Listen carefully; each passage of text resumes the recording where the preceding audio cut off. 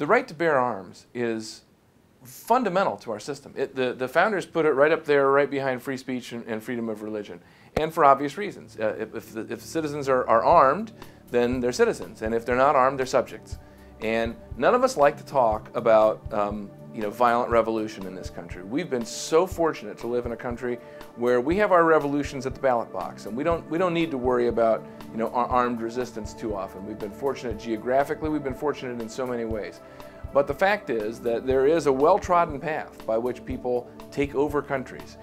It often goes through the money and through the guns. And if you were looking right now for reasons to be concerned, or for tripwires that you should look at, to know when things are really going off the rails, I think the increasing enthusiasm for gun control laws is a real cause for concern. Whether I was in favor of gun control, or whether I thought it reduced crime, no matter what I thought about any of that, you have to stick with the Constitution. It's in the Second Amendment. You have to honor that. As it happens, of course, it does reduce crime.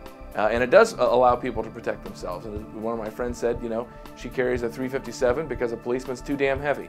That's a right that you have to give people. They have to be allowed to protect themselves. And someone said recently, I can't remember who it was, but they were saying that the great thing about firearm protection is that it is a disruptor of the natural order. Well, what does that mean? It means if you're small and weak, you're going to get beat up a lot unless you've got some way of sort of turning the natural order upside down. It's a force equalizer for people who would otherwise go through life as victims. I don't think government has any business telling citizens that they should be victims.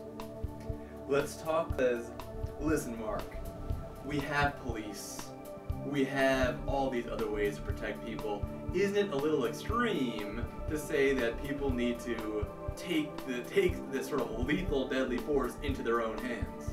Well, when seconds count, the police are just minutes away. That's a good point.